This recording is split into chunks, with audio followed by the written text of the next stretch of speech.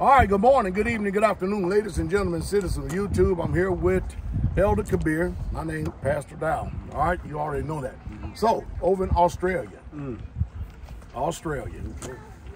the banks are only allowing the people to take out $100 to $200 a day from their deposits. Wow. That's it. That's it. Do you foresee that coming here in America? I mean, it can, like, you know, anything is possible, but I can't see that in the near future, only because of how our countries work. We're more of a debt society, and so I know things are guaranteed up to, you know, they got the FDIC insures things up to 150,000. What is it now? 250,000 right now. So 250,000.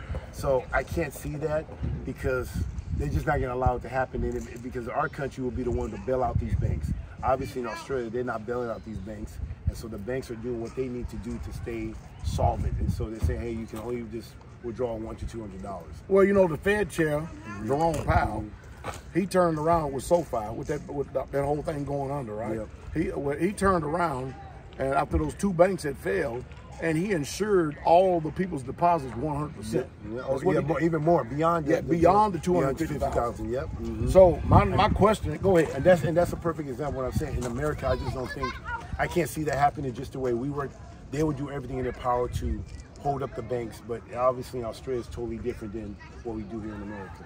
Yeah, I truly don't. I don't have literally, you know, any competence in the banking institution whatsoever at all.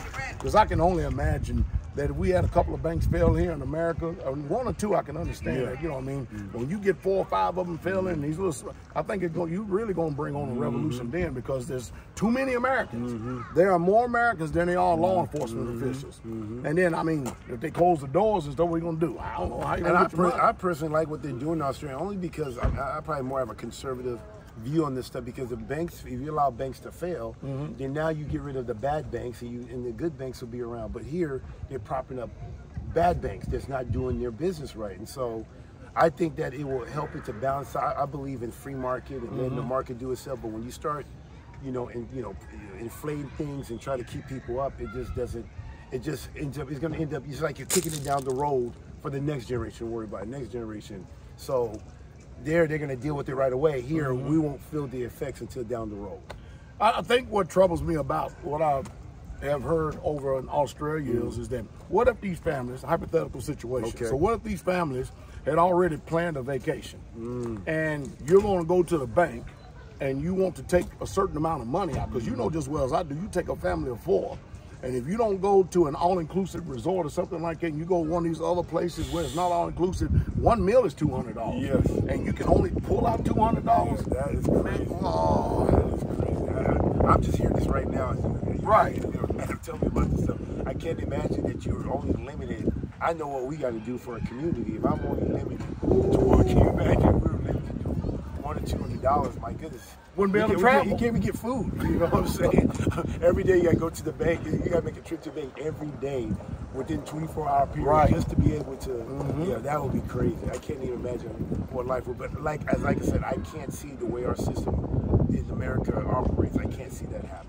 I usually say whatever you see taking place overseas, we're within 3 to 6 months behind of seeing the very same thing happen right over here. Well, Australia does not have. How's Australia's military power? Well, they're not America. That's for sure. And that's the advantage America has, is their military might and the fact that they got the petrodollar. That's what they got. That's what we got working in our favor. And so that's why America can do things that maybe a country that don't have that cannot do. There's an advantage. America do have an advantage. They got more guns. That's true. There, so. At least the people. They got so much. They got so much guns. They can leave it over. They can leave $85 billion and get 13 soldiers killed, 13 Marines of the Air Corps been killed on the Biden administration. Leave $85 billion worth of armament over there for the Taliban to be able to take over. So totally different. I never seen it. Oh, last thing. We'll just connect this to this video right here. So China had a balloon go all across the corners of the whole United States of America. Wow. First, it was just a weather balloon. Come to find out, it's a surveillance balloon. Okay. They already got the scope of the whole land before Biden decided to destroy the thing. Wow. That's what you see the war that's already ensuing right now, the information war. It's already taking place right before our very eyes. Wow. It's a sad, sad day. Sad time. Let me tell you something. The answers to all of this is... Before they destroyed, so after they did the whole survey, then they destroyed it. Then they destroyed it. Oh my goodness. Then they destroyed it. Wow. So the answer to all this is come out of her, my people. Save yourself from an untold generation. Don't go out there and play the game that they want you to do by supporting this debt-based economy. Tighten up your belt strap. Make conservative choices in your life. And be conservative right now so that hopefully later on you can enjoy the fruits of your labors. Because I tell you right now, you don't want to fool around with this system right here. Not at all. And I'll say diversify too. Like some of the things you be preaching to us is make sure you store up on food. All the things you need to do. Have land. Grow your own food. Diversify. We don't know what tomorrow's going to bring. Solomon said that you don't know what's going to bring. That's right. So if you can kind of just make sure that you're ready for any type of scenario, it doesn't matter what happens. And at the end of the day, if you belong to the Most High God, if you're sealed by the blood, we're going to be taken care of. That's right. So, but you got to be wise. If you see trouble coming along, you do nothing, you're going to pay the price. But if you prepare, then you don't have to worry about how. Make sure you have money in the bank, have gold, have food, have weapons, have a little bit of, have land, Stuff to barter with. And stuff like that. Have stock. Just diversify so much that no matter what happens, and have more than one stream of income coming in, so that if something goes down, you'll be able to still have money coming in another way. So just diversify. And don't forget, the greatest asset lately has been a good asset to be able to purchase is eggs. Yeah, I know.